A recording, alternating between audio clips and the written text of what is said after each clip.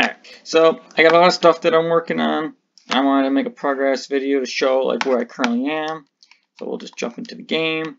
So before we just could basically go anywhere in the world. Now we're kind of locked up. We can't go into this green area. The red area is all good.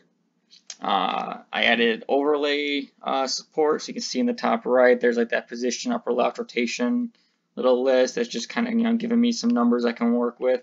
But the overlay system's pretty decent. It's built off the interface system, but these overlays can be used during the 3D situation. So when I'm actually in the game, I could have like little overlay pop-ups like that. They're very easy to edit, and I can even individually change the what each character is. There's also transparency support even on the meshes.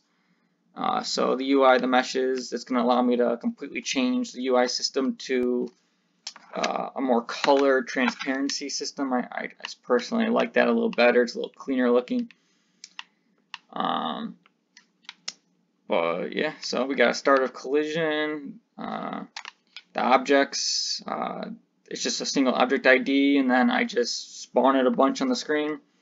So there's a start of an object loading system, nothing too crazy, but eventually there'll be more types of objects. There'll be a support like rotations, a little more. But yeah, so pretty cool. And there's a lot more I'm planning to add soon, but I want to at least show these little changes I've made since then. All right, thanks for watching.